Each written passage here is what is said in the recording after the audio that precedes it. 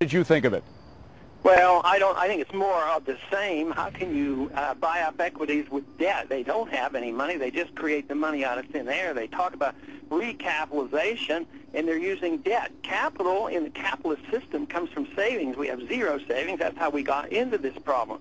But to just spend another $700 billion or whatever and claim you can buy up illiquid assets are worthless assets is what they are.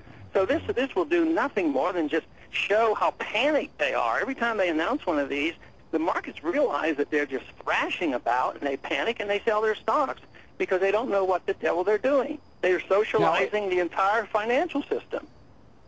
Is it that far, Ron Paul? Is it the fact that they are putting a little bit of U.S. capital or taxpayer money into helping out, providing a little more liquidity to the banks? Is it that, or do you really suspect that there's something bigger afoot here? I mean, do you think there's a conspiracy to take over all the banks?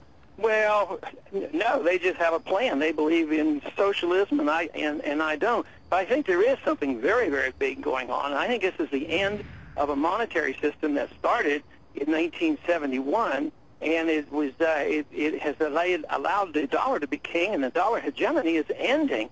And they're rushing. Everybody's interest is propping up this system because everybody holds dollars. That's what's in the reserves. So they're frantically trying to get together, and that's why this is becoming international.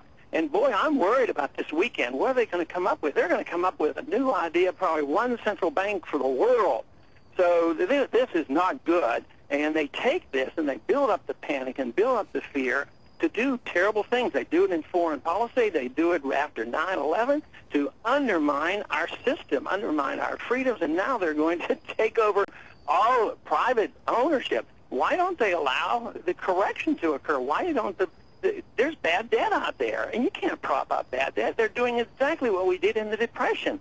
Keep the prices high. The prices of houses have to come down. And we don't need to stimulate housing. They talk about stimulating housing, keep prices of housing up. It's the worst thing in the world to do. That was like keeping farm products high during the Depression by plowing crops under. I don't think we've learned a thing from the Depression because we have no confidence or understanding how the capitalist system is supposed to work.